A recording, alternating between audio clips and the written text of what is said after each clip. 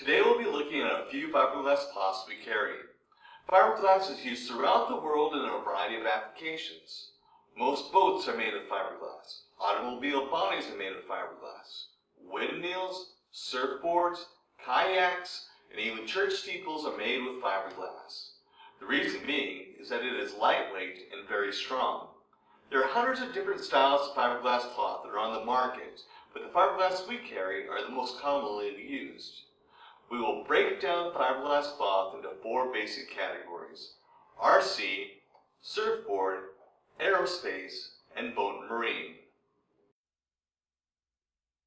When handling fiberglass cloth, it is important to wear protective gloves because dry skin can snag and distort the fiberglass cloth. Wear latex, vinyl, or neoprene gloves for best results. The gloves will also protect the cloth from the oils on your hands. The oil from your hands can impede the adhesion of the resin to the fiberglass cloth. The first type of fiberglass we will talk about today is our RC cloth. RC cloths are very lightweight and delicate. They are used to cover balsa core models.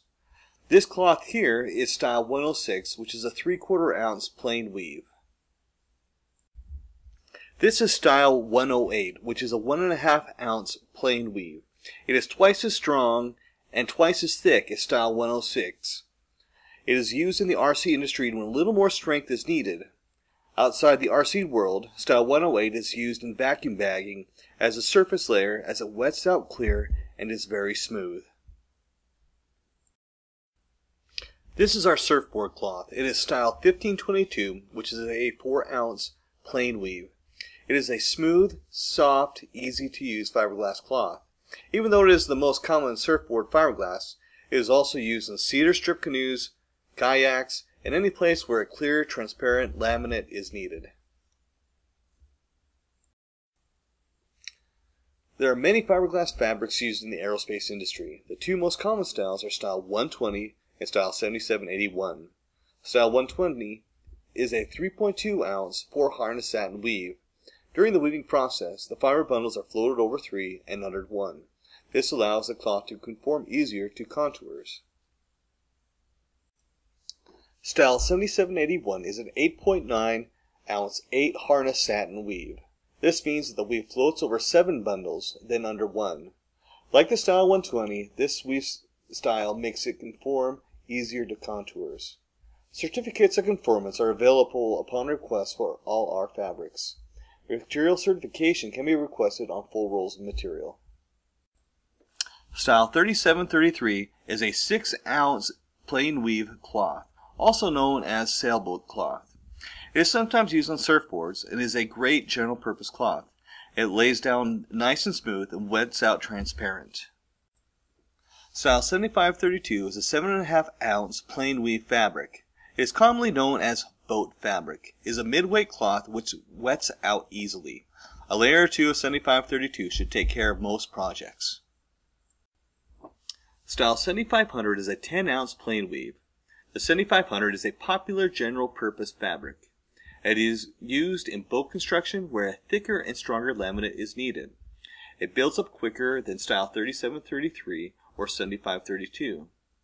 Style 7500 is also used in mold making.